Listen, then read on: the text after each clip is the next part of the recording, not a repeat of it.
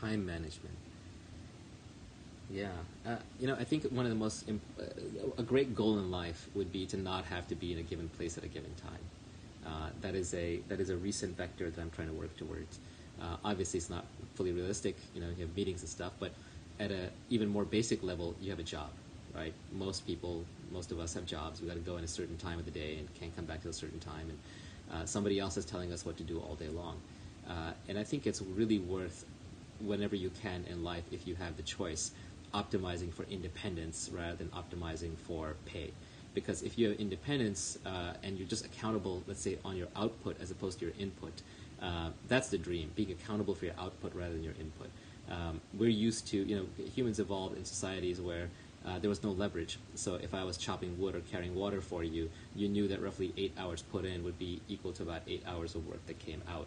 But now we've invented leverage through capital, through co-working, through technology, through productivity, through all these means. So we live in an age of leverage. And as a worker, you want to be as leveraged as possible so that your work has a huge impact and it won't take as much of your time or physical effort. Like you'd rather work with a bulldozer than work with your hands, the same way you'd rather work with a computer than you would with a pencil. So those are just forms of leverage. So you want to use as much leverage as possible.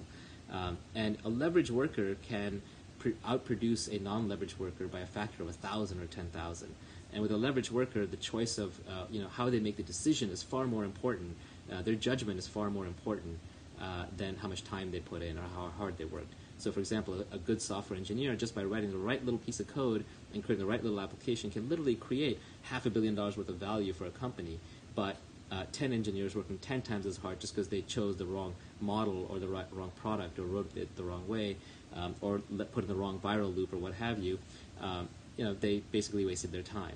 So inputs don't match outputs, especially for leverage workers.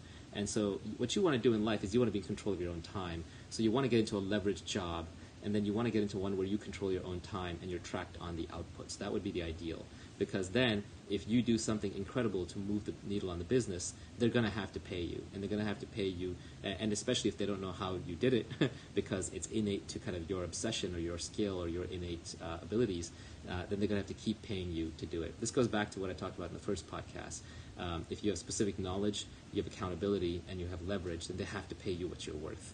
And if they pay you what you're worth, then you can get your time back. And if you get your time back, then you can be hyper efficient. Then you're not doing meetings for meetings' sake. Then you're not trying to impress other people. You're not building checklists and writing down lots of things just to kind of make it look like you did work. All you care about is the actual work itself. And when you do just the actual work itself, you'll be far more productive, far more efficient. You'll work when you kind of feel like it, when you're high energy, and you won't be trying to struggle through when you're low energy, and you'll regain your time back. So I think choosing what kinds of jobs and careers and fields you get into and what sort of deals you're willing to take from your employer, assuming you have that luxury, will give you much more free time, and then you don't have to worry as much about time management. The image that I like to put in my own head, what I would love to do is I would love to be paid purely for my judgment, not for any work. I want the robots to do the work, or capital or dollars being deployed somewhere out there to do the work, or computers to do the work. But I want to be paid for my judgment, and I think every human should aspire to that, where we're eventually just becoming knowledgeable, or we are knowledgeable about certain things, and we're being paid for that unique thing. And we have as much leverage as possible in that business, whether it's through robots or computers or what have you. And then we can also be masters of our own time, because we're just being tracked in outputs and not inputs.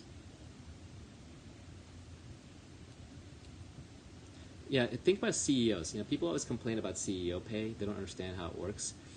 Think about this. If you're running a public $100 billion company, right, like you're CEO of a real company that's worth $100 billion, I'm sure you can find competent people who'll do that job for $500,000 a year, for $1 million a year, $2 million a year. But imagine someone comes along who demonstrably has slightly better judgment, like 85% instead of 75% of the time they're right. Well, you will pay that person $50 million, $100 million, $200 million, whatever it takes, because that 10% better judgment is steering a $100 billion ship.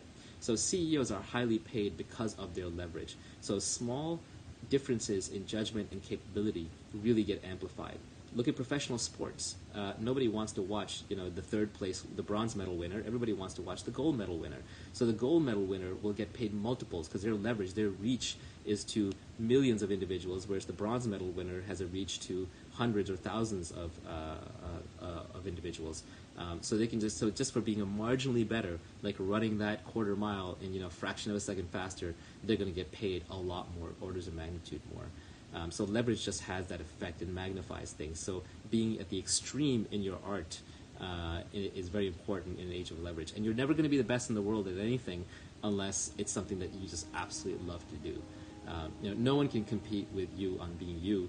No one can compete with me on being me. So when I think about what my profession, what my job, what my work is, it's just being me.